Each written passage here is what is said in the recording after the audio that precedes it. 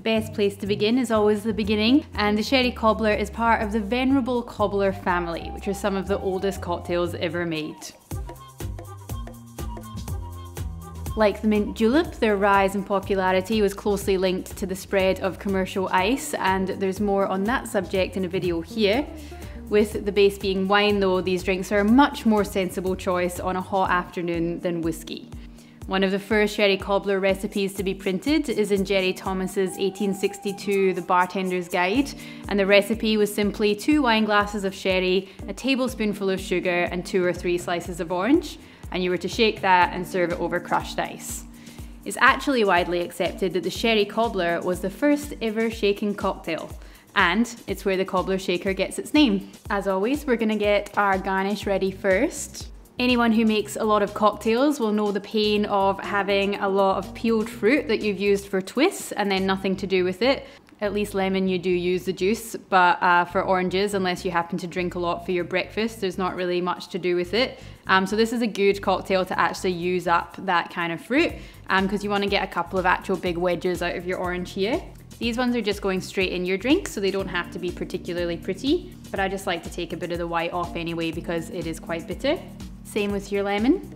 And with the lemon, you just want to make sure there's not any pips, because obviously we're not going to strain this drink, and you don't want them getting stuck in your straw. Part of the reason that this drink was so popular way back in the 1800s was that it looked so pretty. It was always garnished with mint and fresh berries.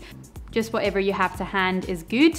We have some strawberries and some cherries, so I'm just going to cut those up as well for a little bit of rearranging at the end. Now we're going to pop our sherries into the shaker tins. So we'll start with the amontillado, 45 ml of that. The original recipe calls for sugar syrup, and that completely works here, as do honestly most kind of really quite sweet liqueurs and things. Since we're having a sherry extravaganza, I thought why not use the sugar syrup of the sherry world and add a nice raisiny dimension. Remember, crushed ice does need a little bit of extra sweetness, so don't be afraid to be fairly heavy-handed with whatever you're using. I'm gonna go with some Pedro Jimenez sherry, 15 ml of that. A cobbler actually works with basically any sherry, it will just be drier or sweeter accordingly, but I do love to use Amontillado as the star of the show because of its depth and nuttiness, rather than splitting it 50-50 like Fino and Amontillado. It also goes well with pretty much every fruit as well. So orange is traditional, but using something seasonal like raspberries or peaches is a really fun twist. I do also like to have some lemon in there to balance. The original recipe doesn't call for it, but there is an argument that oranges in the 1800s would have been much less sweet than those that we tend to get today. So it does just balance it out with a bit of extra acid there. I tend to find muddling a bit of a pain, and it can extract bitterness, so I just stick to squeezing the fruit. But if you're using a non-squeezable fruit per se, then just try giving it a little gentle press with your bar spoon. Now that is all you need to make a sherry cobbler, but I've just decided to take it up a little notch and add another extra layer of flavour by adding some bitters. Don't go with Angostura, it's going to be too much, but if you have something fun like these Miracle Mile toasted pecan bitters would be really good for bringing out those awesome nutty notes in the Amontillado. The one that I'm going with is the local Mr. Bitters honeyed apricot and smoked hickory. Just 1 dash of that. Now fill up your tin with some ice. Pop your tins together and shake.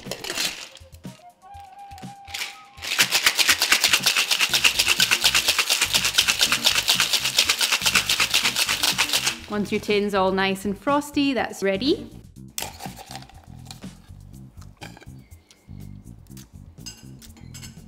So summary. That one can actually do with a little bit more PX, so I'm just gonna add a little dash more.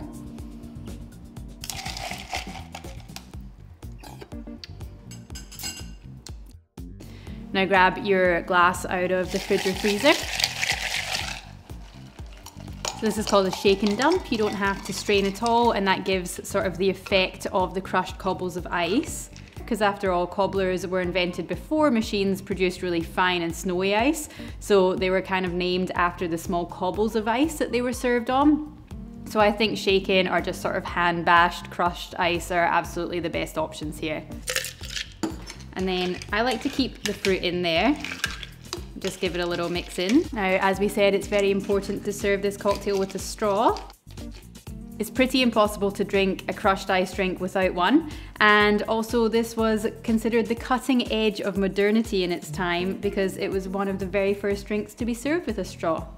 So we pop that in, grab a nice pretty mint sprig and give it a little smack to release the aromatics. And make sure that's in right beside the straw so that every time you take a sip, you're gonna get all of that up your nose as well. And then garnish with whatever berries you have. So a little strawberry and a little cherry. Sherry Cobbler. So now you know. So before I get to tasting this, if sherry is your thing, then have we got a playlist for you? It's my deep dive on the hows and the whats of sherry, plus all of the sherry cocktails I've made so far. So you can check it out up here. It's really very close to my heart.